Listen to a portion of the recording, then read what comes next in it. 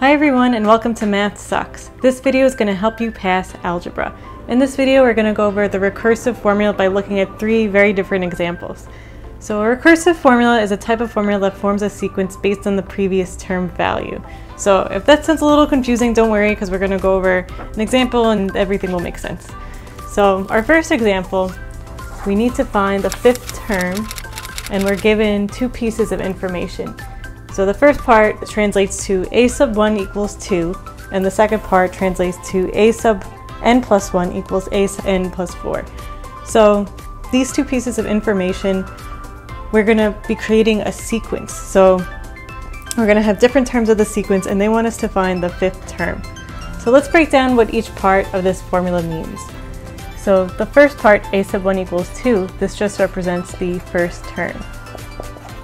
So there's always going to be an a sub 1 that's given to us, and it's always going to be the first term. So we have 2 as our first term in this sequence.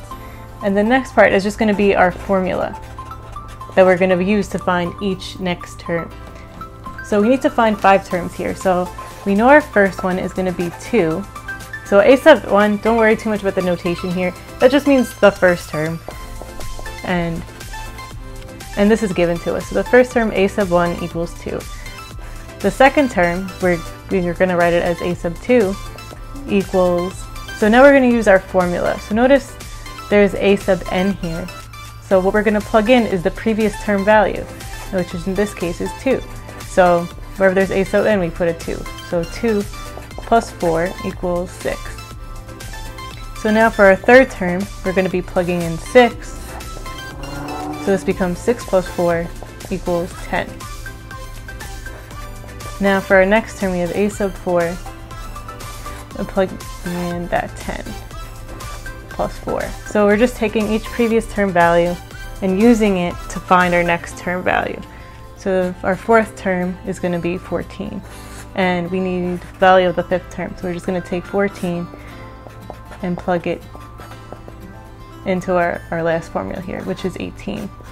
So we get 18. So just to clarify what we're doing here is, notice we made a little sequence and we could keep going, but they wanted the fifth term. So our sequence that we made using the information is 2, 6, 10, 14, 18. And we could keep going, but they just wanted the fifth term. So we stopped here. So notice this is the first term, second term, third term, fourth term, and then our fifth term. So let's look at another example. This time we need to find the third term, and we're given a sub 1 equals 1, and our formula is a sub n plus 1 equals 2 raised to the power of a sub n plus 1. So notice this is a little different because the exponent this time is now our a sub n. So let's write out what we know. So we know this is going to be our first term, and then this is going to be our formula. So we need to find 3 terms, so let's start with what we know. The first term is just 1. And now to get our second term, we're just going to plug in 1 wherever there's an a sub n. So, which is in this case is an exponent. So right here we're going to put a 1 plus 1. So 2 to the first is 2 plus 1, so this is just going to be 3. And now a sub 3, we're going to take 3 and plug it into that exponent.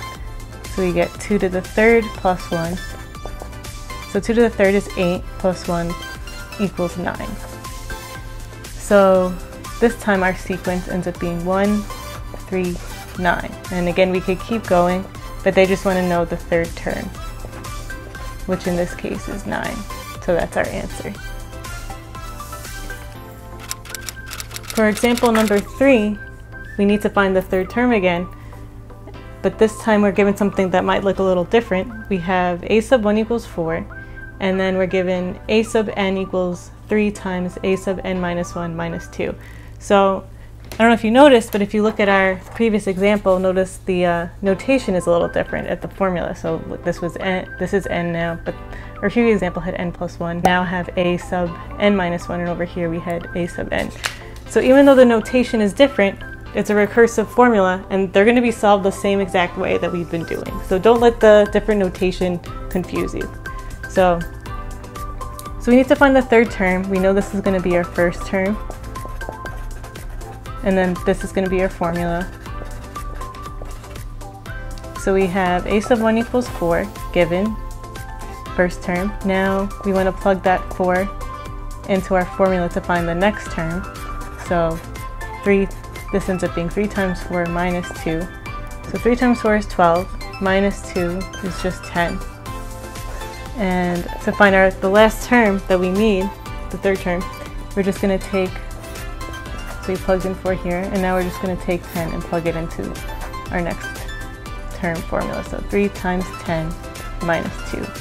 So this ends up being 30 minus 2, which just equals 28.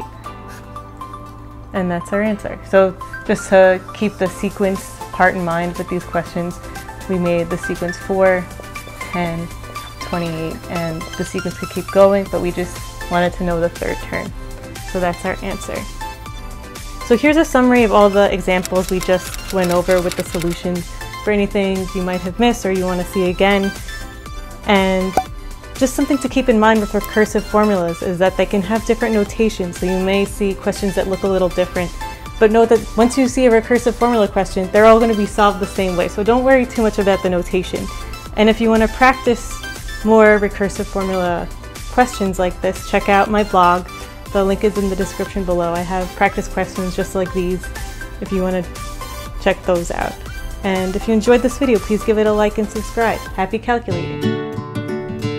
Need more practice? Check out Mathsux.org for more questions. Link below. Also, don't forget to subscribe. Happy calculating!